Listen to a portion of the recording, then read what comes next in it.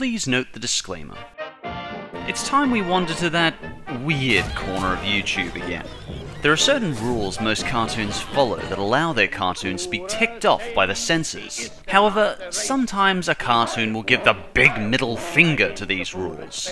Good night, and fuck you. Often these highly controversial cartoons will be banned in many countries, or censored to make them watchable. Reasons can range from racist jokes, graphic violence, or even our hero doing something not so heroic. I really enjoy talking about controversy, so today we're going to take a break from mainstream TV and look back at the top 10 most controversial cartoons of all time. Number 10. The Flintstones. Winston cigarettes. Something I never realized before is that Fred has been a massive marketing sellout since his creation. He's pushed Bush beer, grape jelly, minerals, Denny's, cereal, NFL, cigarettes? You will be amazed when you see this commercial. Within 1 minute and 21 seconds, this commercial manages to objectify women, mislead viewers about cigarettes, and cause lung cancer to Fred and Wilma. As you could imagine, a company could only get away with this a very long time ago. It's both weird and intriguing. If you want to give it a look, I've posted the YouTube link. Number 9. Family Guy, Partial Terms of Endearment. The only Family Guy episode that has so far not been allowed to air in the United States. It tackles abortion, and I feel like I just lost several subscribers just by using that word. Basically, Lois becomes a surrogate mother for her old friend who can't have children. In the months that follow, the biological parents are killed, of course. Despite Peter's objections, eventually Lois decides to choose abortion. I don't want to give this one too much attention, as I think it was purposely made to be as insensitive as possible, so it would get banned. No, Lois, I'm here to save the unborn. Once they get out of the vagina, they can go fuck themselves. It's really nothing to write home about. Feel free to check it out if you want, but I'd personally give it a skip. Number 8. Invader Zim. Zim was one of those shows that was never huge, but it developed an underground cult following. It was everything dark, twisted, and disturbing about Nickelodeon times 10. It was the bloodthirsty cobra of Nickelodeon, portraying all of society as this zombie-like, grotesque race. For those who don't know, it's a show about an alien called Zim, who's sent by his race to the useless planet of Earth, because he's too incompetent to be sent to invade a real planet. The series was cancelled after about 45 episodes. One of the suspected reasons for this was its most macabre episode, Dark Harvest, wherein Zim goes around his school harvesting organs from each child in order to make himself human. But Zim also has a brilliant sense of humor. So you can see, children, that our whole society is nothing more than a perilous house of cards, destined to collapse under its own weight. And stands far above the usual tweeny sitcoms we get in Nickelodeon nowadays. I can't think of a single character in this show I didn't like. And I still hear friends quote lines from this show even a decade after its release. A room with a moose! Nah, wait a minute. If you can find a copy of Invader Zim, I'd really recommend checking it out. The knowledge, it fills me. It is neat. Number 7. Dexter. Root removal. So you're off then? Yeah, we're gonna go Fuck. up your lab. Well, You know you're in for an unusual episode when Nickelodeon starts the opening with the main characters giving you the middle finger. The only Nickelodeon cartoon to ever receive a blanket permanent ban from ever being shown. Why? Dexter and Dee Dee get all the politeness removed from them and start using some very colourful language you wouldn't hear in most adult cartoons. I think it tastes like Shit. so Got to find some fucking food. I don't know how the writers thought they would get away with this on children's television, but it still makes for a very fun episode. I've also posted the link to this one in case you want to take a look. I'm not rude, you are. Number 6. Captain Planet. Mind pollution. Remember that after-school special Captain Planet? Well, in one episode, Linka's cousin gets hooked on heroin. Wait, what? Seriously? This is Cartoon Network? And then secretly drugs Linka to get her hooked. Linka then watches her cousin die of a drug overdose. And this is Captain Planet we're talking about? The Don't Litter Children's After-School Special? Though I'm certainly not pro-drugs, I would argue that this is a propaganda episode, and to be careful what you pick up from it. Unsurprisingly, this episode is swept under the rug of cartoon history, but it's a good example of a cartoon directly trying to manipulate you. I would actually recommend watching this episode if you'd like to see an example of that. As before, I've put the link in the description. But according to my house rules, dealer always loses. Number 5. Robot Chicken. I would argue Robot Chicken can be even better than Family Guy at offending your every sense. Because I fucking Did you love Toy Story as a kid? Well, Robot Chicken's got you covered. Tell my story! Etch, what's going on up there?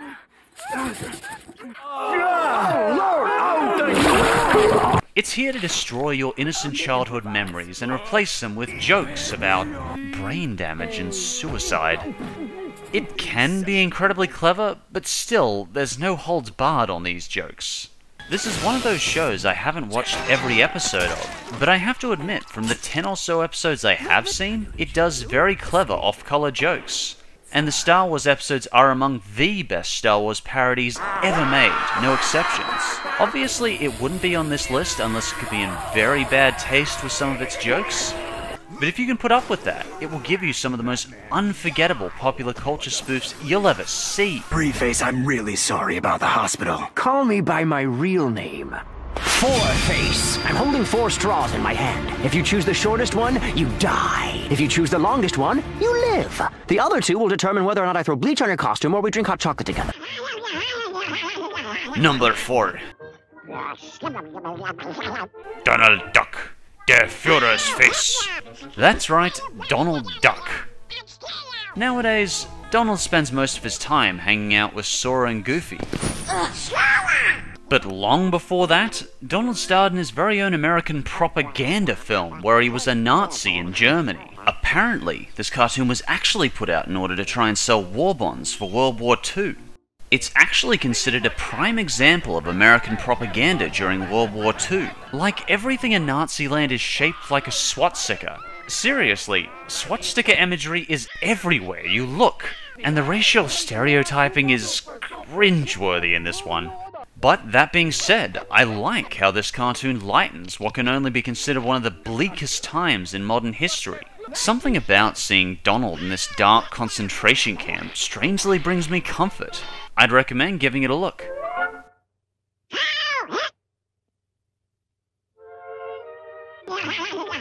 Number 3.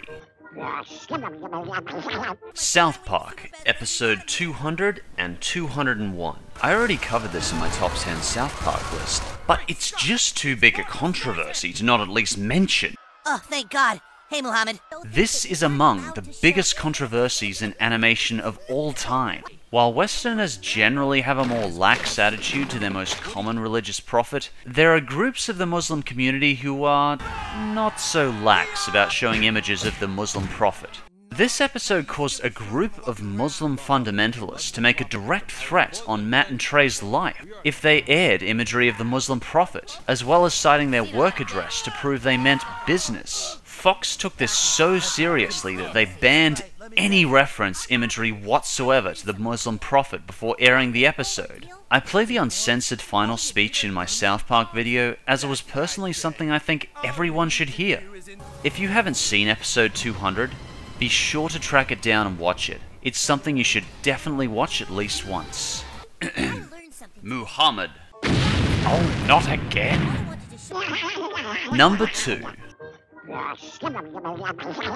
Jungle Jitters, the Censored 11. There are 11 Bugs Bunny cartoons universally banned that are known as the notorious Censored 11. Most of these cartoons are simply racist towards African Americans. My hair's coal black, but my name's so white. But Jungle Jitters is quite amazing. It doesn't matter what color your skin is. It is racist to everybody. Caucasians are portrayed as money-grubbing, slimy white trash. African Americans are portrayed as beastly cannibals. It even manages to be racist towards women, racist towards them.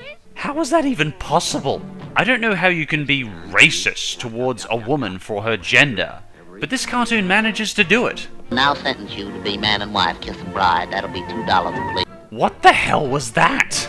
Clearly, Jungle Jitters was made by an alien from another planet. It is among the most impressively insensitive, racist things I've ever witnessed.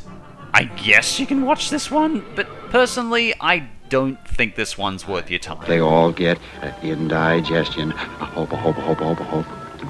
And the number 1 most controversial cartoon of all time is Drawn Together. Imagine if there were absolutely no holds barred on a cartoon. Absolutely none. There's no particular episode of Drawn Together that is the most controversial.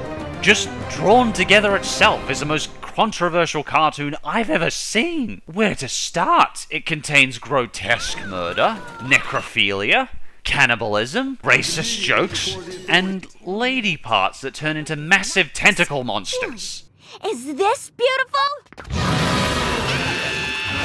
It is so ruthless that it actually makes South Park and Family Guy look sensitive in comparison.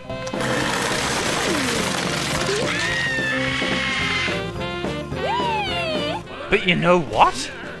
I actually heartily recommend Drawn Together. It's among my favorite animated shows of all time. It sets out to be the worst of the worst, but it also ends up being charming and meaningful throughout that controversy. What amazes me about Drawn Together is that you actually find yourself drawn into the characters' troubles. It is the most utterly vicious and ruthless cartoon ever made. It gleefully shatters taboos you didn't even realize existed, and it wallows in the worst of the worst, and mercilessly mocks anything in its path. The show is actually really clever in many of its messages. Like when they discover the racist Warner Brother characters of the pre-1960s locked away. It has a lot of very thought-provoking messages among the carnage and disturbing shock scenes. It is the most batshit insane cartoon ever made. But if you can tolerate that carnage, I definitely recommend watching the series at least once. As once may be all you can stomach. Maybe I'm just the older generation now, but it feels like cartoons like these were willing to push the envelope a lot more than the ultra-safe tweeny Nickelodeon stuff we get nowadays. It all seems very safe and corporately mandated. You know a character's not going to make a sexual reference, imply violence, or do anything that would make the censors even look over. And personally, I think that's our loss. We should want our censors clawing through our cartoons and sitcoms. It shows that we're saying what we want to say, not what our censors want us to say. What cartoon do you think should have been on this list? If you have a suggestion, let me know in the comments. As always, thanks for watching, and I'll see you next time.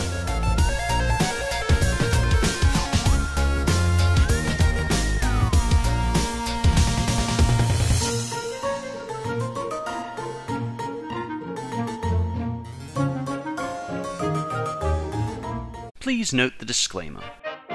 It's time we wander to that weird corner of YouTube again. There are certain rules most cartoons follow that allow their cartoons to be ticked off by the censors. However, sometimes a cartoon will give the big middle finger to these rules.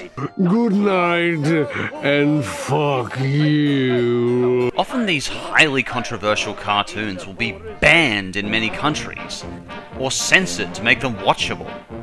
Reasons can range from racist jokes, graphic violence, or even our hero doing something not so heroic. I really enjoy talking about controversy, so today we're going to take a break from mainstream TV and look back at the top 10 most controversial cartoons of all time. Number 10. The Flintstones. Winston cigarettes. Something I never realized before is that Fred has been a massive marketing sellout since his creation. He's pushed Bush beer, grape jelly, minerals, Denny's, cereal, NFL, cigarettes? You will be amazed when you see this commercial. Within 1 minute and 21 seconds, this commercial manages to objectify women, mislead viewers about cigarettes, and cause lung cancer to Fred and Wilma. As you could imagine, a company could only get away with this a very long time ago. It's both weird and intriguing. If you want to give it a look, I've posted the YouTube link. Number 9. Family Guy, Partial Terms of Endearment. The only Family Guy episode that has so far not been allowed to air in the United States. It tackles abortion, and I feel like I just lost several subscribers just by using that word. Basically, Lois becomes a surrogate mother for her old friend who can't have children. In the months that follow, the biological parents are killed, of course. Despite Peter's objections, eventually Lois decides to choose abortion. I don't want to give this one too much attention, as I think it was purposely made to be as insensitive as possible, so it would get banned. No, Lois, I'm here to save the unborn. Once they get out of the vagina, they can go fuck themselves. It's really nothing to write home about. Feel free to check it out if you want, but I'd personally give it a skip. Number 8. Invader Zim. Zim was one of those shows that was never huge, but it developed an underground cult following. It was everything dark, twisted, and disturbing about Nickelodeon times 10.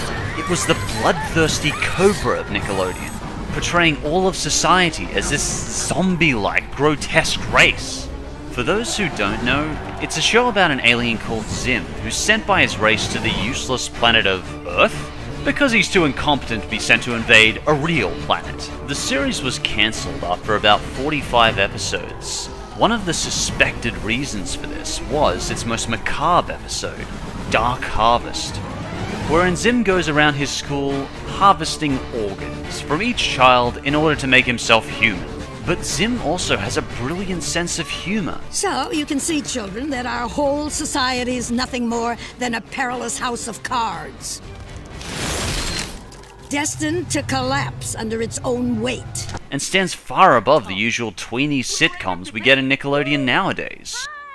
I can't think of a single character in this show I didn't like. And I still hear friends quote lines from this show even a decade after its release. A room with a moose!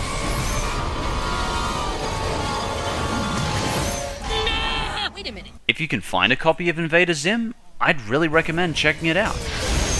The knowledge, it fills me. It is neat. Number 7.